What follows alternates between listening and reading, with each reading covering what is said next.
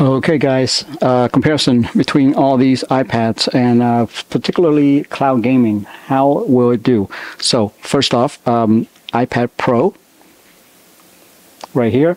You can see that on the Xbox Game Pass app, there are no cloud option. You can only install stuff on the PC and console. This is the brand new Amazon Fire Max. Amazon Max 11, I think that's what they call it.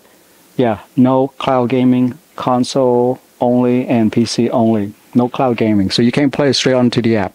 So what both of these do is that on Amazon and Apple, you would have to go to the website in order to play cloud gaming on there. Alright, so now let's talk about Samsung. This is the A7 Lite, one of the most affordable one that you can get, and it does have cloud gaming. It runs very smoothly on the Xbox Game Pass app. So yes, you can do that. You don't have to open up a web browser in order to play cloud gaming. Now next, this is the A8. Samsung A8. Really like this tablet. It's a bigger screen size than our friend here, the A7. Bigger screen size. And you can play cloud gaming on there as well. Alright. So there you go. That's a quick comparison right there.